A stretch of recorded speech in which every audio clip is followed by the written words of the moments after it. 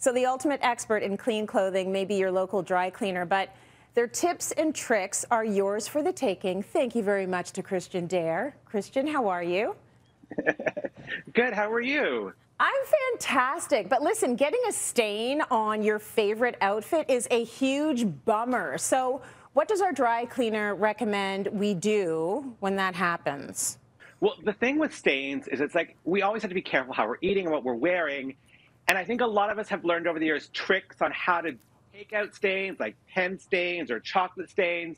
But here's the biggest trick I learned from my dry cleaner, who literally gets me through every day almost, is if you don't know how to treat that stain, don't attempt it. Especially if it's like a very delicate fabric, like a silk. I know we've learned all these things over the years, like try some hairspray, use some lemon. The issue with trying all these different things, if you don't really know how to get it out and with the delicate fabric, is you may actually set it in even more. So what they always say to do, especially if you've got like a wet stain, is first thing you should do is you should always blot it and then leave it alone if you're not sure how to cure it, because you might make it worse. And then the trick I've learned from my dry cleaner is you take some little masking tape and we're going to mark everywhere we see a little stain. I also keep these little cue cards and I actually write on them what it was. And I use like just a little safety pin and I attach it to my clothes. And that way the dry cleaner knows exactly where the stains are and what the issue is. And he actually will treat it, or she will treat it properly the first time instead of doing several attempts to try and get it out.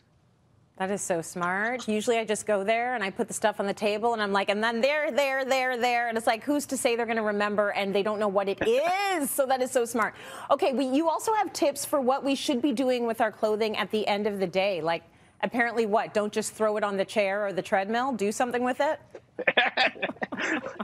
Yeah, don't just throw it on the chair, the treadmill, leave it in a corner somewhere on the floor. So I think a lot of us especially will notice right away if we've spilt spaghetti down our front or like, I don't know, soy sauce on a white shirt.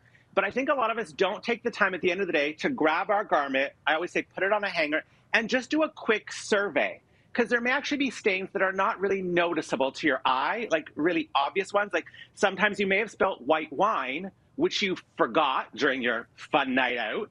And then the next day you're like, oh, what's this little residue?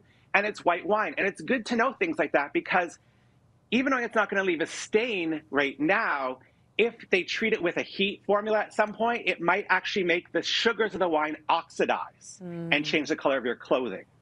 That's probably why all my clothing is oxidizing. There's white wine all over all of it. Okay, let's talk a little bit about the invisible ways we might be damaging our clothing and what we can do to stop doing that. Yeah. So there's, I think, a lot of invisible damage that we don't even realize with our clothing that happens. So I don't know if you're notorious for this. I am. Deodorant. Oh, yeah. When you're in a rush and doing one of these, trying to go under your shirt and not getting undressed, that actually, even though sometimes it will leave a little bit of deodorant on the inside and you might not get a stain from it, what actually happens is over time, because it's in there, as the dry cleaner tries to remove either the fragrance, I also do this notoriously, I'm sure we all do, spritz it in the air and then walk through it when you're dressed. Oh, yeah. It actually, yes, your clothes are going to smell amazing all day, but it leaves little bits of alcohol, which is in here, and oils on your clothing. And although it won't necessarily leave a stain, what I've learned from my dry cleaner is when the dry cleaner uses chemicals to remove that, it sometimes will pull the color with it. So it'll come out, but then it'll get slight lightening in certain spots of where you've had that sort of deodorant. So one thing he recommends, unless you're don't skip deodorant at all. Trust me, on the subway in June, I want you all wearing deodorant. But if you can, I say switch to deodorant versus antiperspirant, because an antiperspirant, the aluminum, actually will affect your clothing more than a deodorant.